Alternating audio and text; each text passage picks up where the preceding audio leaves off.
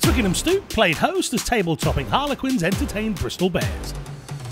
Quins have been irresistible so far in the Allianz Premier 15s, Shauna Brown exemplifying her side's forceful nature with the game's opening try. The Bears were soon on the score sheet themselves. The blistering pace of Jasmine Joyce out wide would trouble Harlequins on more than one occasion.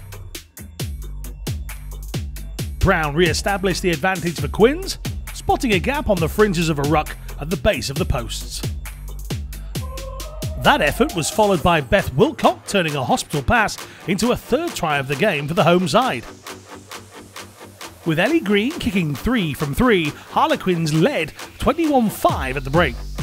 Bristol rallied. Fast hands shipped the ball to Joyce, who needed no support to register her second try of the game.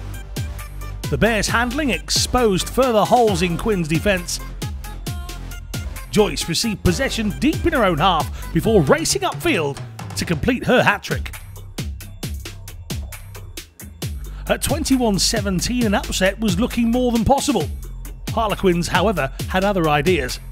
Amy Cocaine was next to touch down, another maul proving unstoppable.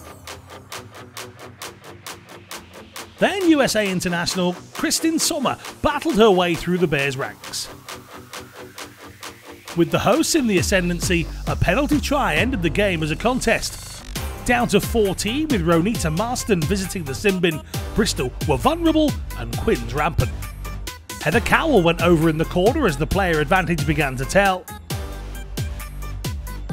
Lucy Packer then scooped up the ball as it bobbled loose at the base of a scrum to punish Bristol further. Finally, substitute Izzy Mayhew intercepted and ran in unchallenged beneath the posts. 7 bonus point wins from 7, Harlequins still undefeated at the top of the table.